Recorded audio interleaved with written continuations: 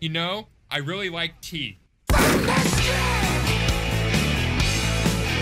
What is up, everybody? Welcome back to the channel, and welcome today to a video about Marketplace.tf. Now, I wasn't planning on making this today. I was mostly actually planning on doing a video on Nintendo and some of the scummy things that they've done the last couple of days. But this came up, and I've realized that I need to talk about it. So, Beer at Expense, a TF2 YouTuber, made a video yesterday talking about his TF2 items being robbed, and it's blown up a little bit. It's gotten quite a bit of views in the past day or so, and everybody's talking about it. I hopped on Discord this morning, people were talking about it. My buddy Wamo made a video on this same topic. In fact, let me pull it up. So here it is right here. TF2 has been hacked, how to stay safe. So basically in this video, Beer at Expense shows that there was a trade that he had made to this person with all of these different items, all of these unusuals, all this different stuff and everything. And he never authorized this trade. He never actually made it. His items were just basically stolen. And he had no idea how. And so when he was streaming with Big Joey, which is one of his friends, another TF2 YouTuber, people in chat were talking about it being Marketplace.tf and that there was problems with the API and some sort of scam, etc., etc. So he thinks that it's now an issue with Marketplace.tf. Now, I'm going to make this clear, okay? I'm not throwing shade at Beer at Expense because even right down here he says, I have no idea if Marketplace.tf had anything to do with how I got scammed, but it seems the most believable reason right now. So, I want to make this video to clear a few things up. You cannot have your items scammed just from using Marketplace.tf. The site was not compromised. There's no way that somebody hacked your API and can now use it to send unauthorized trades. It's not how any of that works. That's just science fiction, cow fecal matter. Just like the whole TF2 virus thing was back in April. You guys remember that? You remember how everybody, lost their stink over that? And it turned out to be nothing? Kind of the same here. More likely what has happened is Beer at Expense used a site that looked like Marketplace.tf, but was a phishing site. And he did some sort of trade with that. He exposed some personal information that allowed them to go in and then do that same trade with his account information. So it'd be very easy to do. You could go to some site that looked like Marketplace.tf, asked you to sign in with Steam. You signed in, you gave them your username, your password. They then logged into your account and traded your items away. That's most likely what happened. So, and it's not because he's stupid. Anybody can make mistakes like that. But that's the most likely explanation for what happened. So in his video, he talks about you have an API key and you'll need to reset that and change your account password. If you've been compromised, it's always a good idea to change your account password, but changing your API key isn't going to do squat. That doesn't matter. It's just, that's not even how an API works. What an API key is an API key is basically something that ties your account to another website. Let me give you guys a really good example. So let's say we want to know where a local McDonald's is. So we go to McDonald's website and see right here it says it wants to know our location. So we're going to hit allow, and I'm going to go here to locate. So you see right here is a map. Now this map is embedded on the website. Down here you'll see map data. Also, my green screen's freaking out. Sorry about that. Let me fix that real quick. All right, sorry about that, guys. I had to fix my green screen because it was freaking out. It's probably because I'm wearing a slightly green shirt, but no big deal. So this map is embedded onto the website. You can hopefully see this. My head isn't blocking it. It's embedded on the website through Google Maps. Now, I've built websites before, and when you build a website and you want to embed Google Maps on your site, what you have to do is you have to make an account with Google Cloud, and then you have to request an API key. And then you have to install these certain extensions on your account for what services will be provided on the Google Maps. So then you go to your website, you code in the map, and you enter in the API key where it needs to be so that it can embed the map in your website. That's how an API key works. It basically ties this account and this information to this thing. It doesn't have anything to do with gaining access to the account or hacking it or anything like that. That's not how API keys work. If now an API key is private, right? You wouldn't want anybody to have that key, because if somebody did have that key, then they could send you a phishing scam that looked like a legitimate one. Or what they could do in the case of if they had your Google Maps key is they could embed the maps on all these other different websites. And there's a limit to how many sites a Google Maps API is allowed to be on. So if somebody took your API key and put it on a bunch of different websites, well, then Google would start charging you for that. So if it was like more than 100 or something. So API keys are a private thing, but that doesn't tie into your account getting hacked. So if you go to scrap.tf, which is the sister side of Marketplace.tf, there's actually a pinned post here. There have been rising cases of what is known as an API scam causing users to trade items away to users that are impersonating our bots.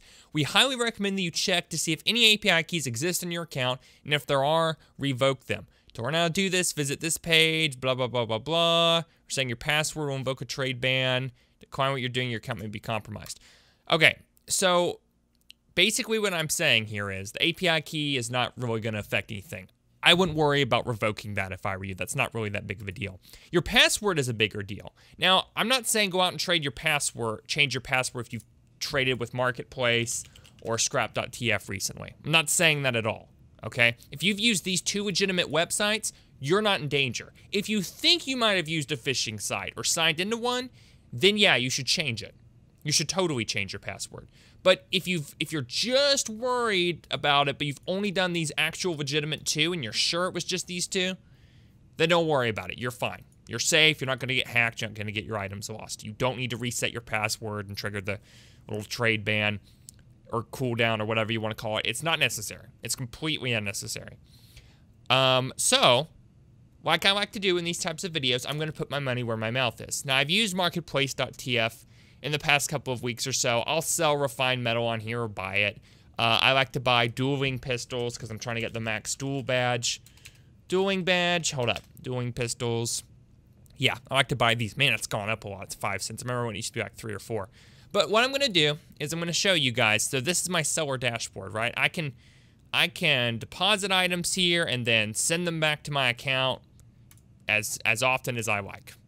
And what I'm going to do now is I'm going to, okay, so this is the bot, right? It opens up this trade, bot 103. This is a legitimate Marketplace.tf bot. This is not a scam one.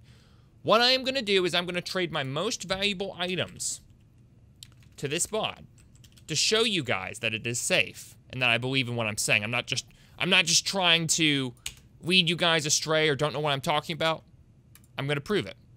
Okay, so these are some of my most valuable items. This is an unusual, this is an Australian, you know, you'll already know it's valuable. What's another one? Malsh's Present of Wealth. Okay, these are my 3 unusuals. $15, $33, $65. That's how much, this is about $100 worth of items.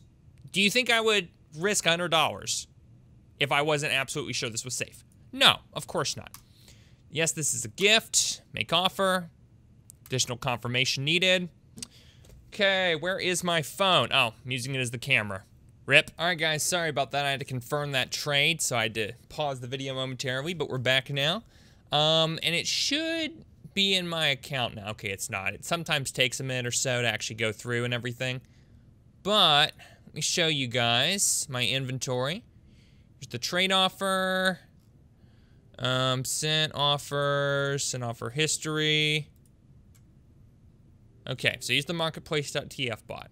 Okay, so we're going to give it a couple minutes. We're going to come back. I'm going to show you guys the items are safely in my account.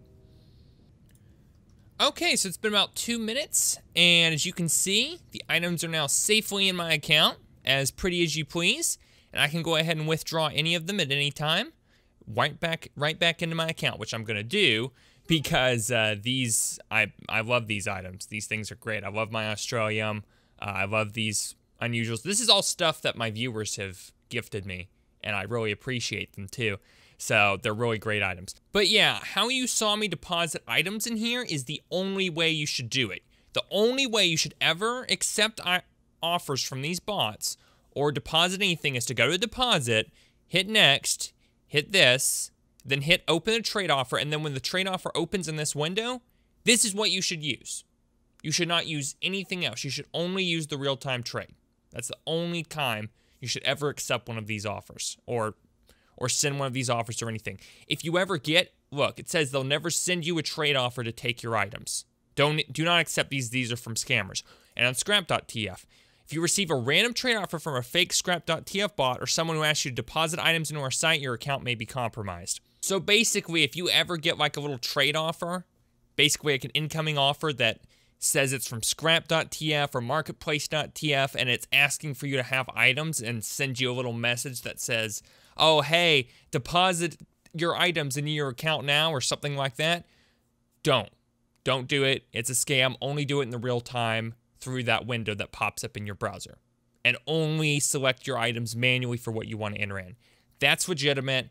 Anything else is a scam. And again, I'm not throwing shade at Beard Expense. We all make mistakes, and that's most likely what happened. But more than likely, his account was just compromised, and I'm assuming he doesn't really know a whole lot about APIs or about stuff like that, because it's not something you really know unless you're from that field. But again, I feel bad for him. I hope he can get his items back, because that's an awful, awful thing to happen to anybody. And I honestly hope I never have to go through that, because that would just really, really stink. But yeah, guys, I want to make this quick little video clearing this up. Marketplace.tf and scrap.tf are completely safe to use, and if you're worried about it or worried that you're going to get scammed or have your items stolen, don't worry about it. Just make sure you always use the site that has the official URL, and you only trade items through the trade offer that pops up in the window. Those are security measures that are put in place in order to protect you. And those are the things that you need to be aware of. Anyway, that's all for me for now. Until next time, I've been your host, Kess Gaming. Thank you very much for watching. If this video helped, please do leave a like on it. And yeah, until next time, I'll see you all at the top. I'm about to end this man's whole career. There goes a sight from my soul.